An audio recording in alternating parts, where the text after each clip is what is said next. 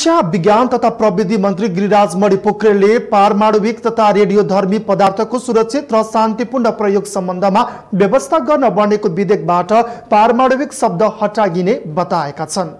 सिंहदरबारमा आज बसेको प्रतिनिधि सभा अन्तर्गतको शिक्षा तथा स्वास्थ्य समितिको बैठकमा उनले पारमाणविक शब्द हटाएर रेडियोधर्मी पदार्थको प्रयोग सम्बन्धी मात्र कानून बनाउने जानकारी दिएका हुन्।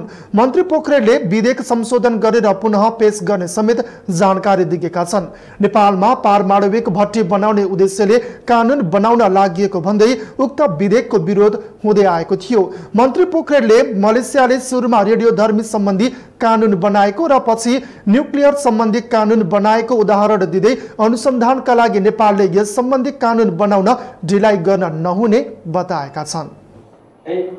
त्यसमध्येका पनि अझै हामी यो फाइनल गर्ने बेलासम्म के जरुरी हो के होइन भन्ने बारेमा अझै व्यवहारिक ढङ्गले हामी यसभित्र पनि बुझौँ।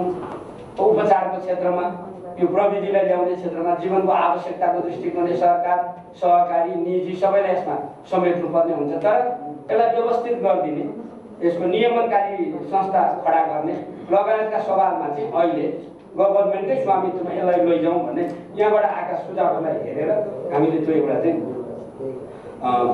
प्रतिबद्धता कायम गर्न खोजेका हौँ। अब कस्तो छ भने त्यो नियमनकारी संरचनाको सन्दर्भमा चाहिँ दुई खालका सोचहरू छन् यसभित्रपट्टि। एउटा कम्प्लिट गभर्नमेन्टको अथवा अर्को सोच के छ भने कम्प्लिट गभर्नमेन्टको हुनुहुँदैन, इन्डिपेन्डेन्ट बडी हुनुपर्छ।